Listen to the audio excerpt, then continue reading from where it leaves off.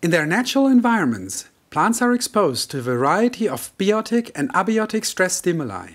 These can be drought, temperature, salinity, and changing light conditions, but also interactions with pathogenic as well as symbiotic microbes. Different to controlled laboratory conditions, we should not forget that outside in the field, several of these factors hit plants simultaneously. In principle, this is the same for us humans, other animals or insects, but there's a great difference. All these creatures can run away. In contrast, plants can't. They are buried into the ground and therefore sessile. Thus, they needed to evolve refined mechanisms to survive. Hi, I'm Thomas Ott and professor here at the Biocenter of the University of Munich in Germany. In my research team, we're trying to understand how plants respond to environmental stimuli. To study this, we mainly focus on the interaction between plants and microbes, such as bacteria and fungi. One of our main questions is how plants actually dynamically organize their cell surfaces. Let me briefly explain you what this is all about. We can nicely visualize the plasma membrane by expressing fluorescently labeled proteins. You may see already that proteins like the one we used here are often not uniformly distributed at the plasma membrane. But now look and be surprised what happens when we apply specific stress cues to these cells. Within minutes, plant cells can completely reorganize their plasma membrane resident proteins and thus respond to the different triggers. This represents at least one strategy that makes them such successful organisms and enables them to survive in this ever-changing environment. In our current review, published in Trends in Plant Science, Sebastian Konrad, a PhD student in my lab, and me, we surveyed different molecular modes that are used by proteins to be specifically targeted into these membrane domains. In the past, we have mostly used either genetic or biochemical approaches to do that. But when we actually realized that a lot of signaling proteins are localized within these microstructures called microdomains, we started focusing on this very aspect. Today, we're using advanced live cell imaging and quantitative image analysis to unravel membrane dynamics during plant microbe interactions.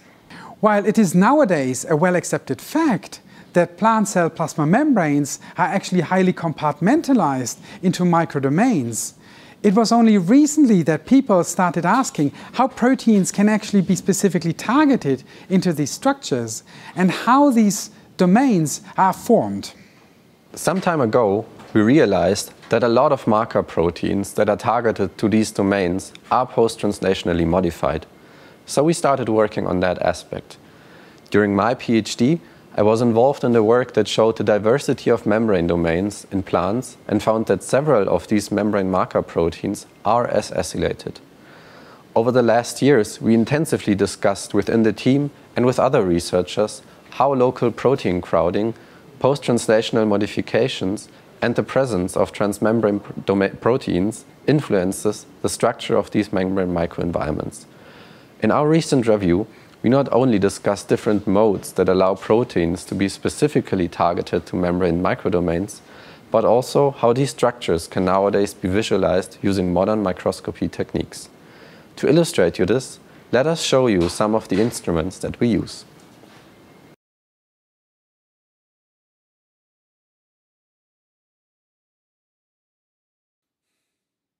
This is a state-of-the-art confocal microscope, which certainly is a great tool for live cell imaging.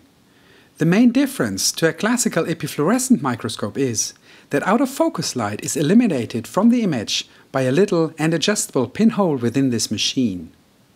This allows us to only image a single confocal plane rather than collecting all light that is emitted from the specimen.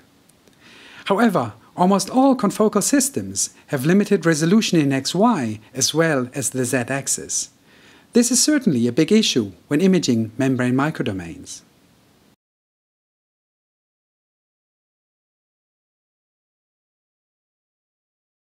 This is a so-called total internal reflection microscope, or short TIRF microscope.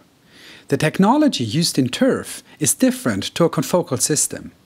Here we adjust the exciting laser light to an angle where all light is reflected at the surface of the specimen. In this situation, a so-called evanescent wave is generated that penetrates the sample and excites the fluorescent protein.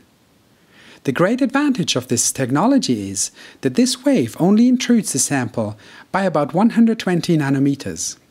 This gives us a much better resolution along the z-axis. Even though this system has other limitations, such as the very small field of observation, it is a promising technology to image plasma membrane microdomains. I hope that you got interested in our article. Enjoy reading!